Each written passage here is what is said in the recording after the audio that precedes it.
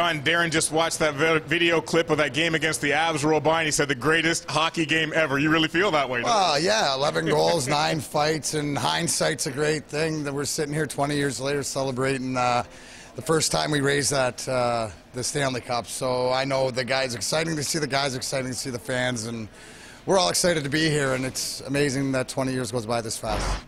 Before we saw you throwing the fist, we saw you lifting up the cup for the very first time. Take me back to that moment and tell me what that was like for you to lift up that Stanley Cup, to kiss that Stanley Cup, and to do it here at the Joe. Well, I got it from Drapes, obviously, and you know, that meant something in itself. And you know, be one guy one-on-one my whole career, it's all timing. And just to do it because of growing up across the border, and maybe because growing up with so many Toronto and Montreal fans, to be able to win that and raise it with the family here and being sort of the hometown kid. And just the year before, and just the storyline for all of that is that the stories that we tell. So that face says it all. If accomplishment and the best part of it for us is to be here with the other 20 guys and coaches and stuff like that. So things haven't changed in 20 years. Guys are still immature upstairs.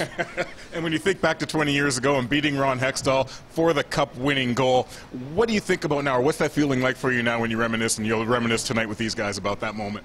Yeah, I mean, it's still surreal. I thank Thomas Storm for teaching me that move in Sweden, and you know, Barry and Scotty for sending me over there, or Kenny Holland too. So it all worked out for a reason, just like the way life does, and I'm so blessed, and just it's always unbelievable to be a Red Wing and to be back here with the rest of the fellas.